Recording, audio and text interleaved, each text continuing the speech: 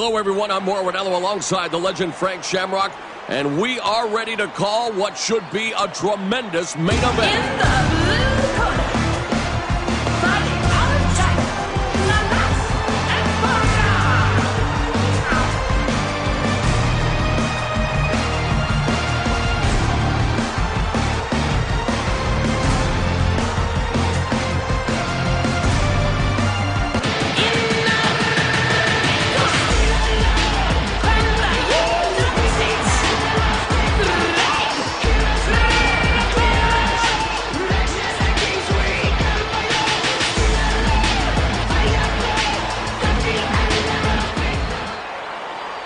Let's take an in-depth look at this bout with the tail of the tape.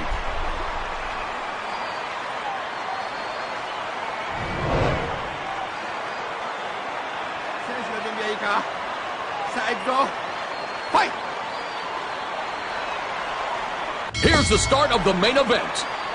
The fighters touch gloves to get this one started.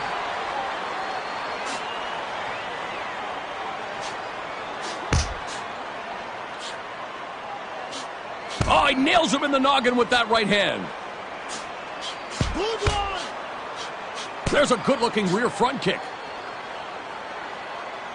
Good right kick. At close quarters now. He's bullying him against the ropes. What a vicious knee strike. No longer clinched, they've separated from one another. Crawford would reply that he's a mixed martial artist if you were to ask, but what's the most significant martial art in his background? A lot of MMA fighters. He lands a rear front kick to the body. Good Muay Thai teep.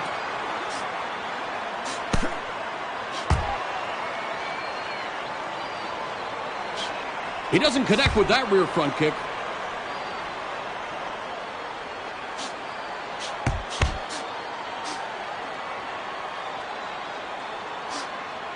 The clock is showing 9. He catches him in the body with that rear front kick. there you go. Devastating punch delivered, and he is in trouble. The guard was up, and the overhand just doesn't deliver the intended impact. He absorbs a rear front kick.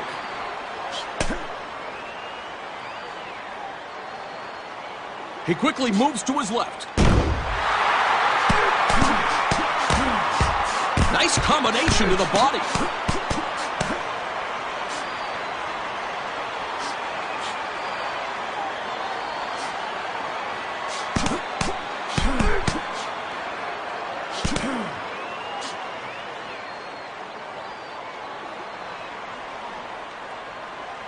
And just like that, Crawford is working for the triangle choke. If he secures this one, this fight could be over.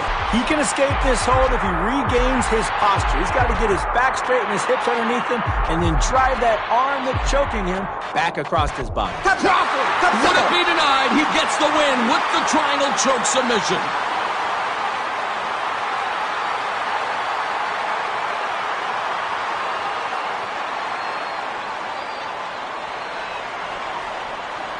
Well, here's a chance to revisit some of the action from the previous frame.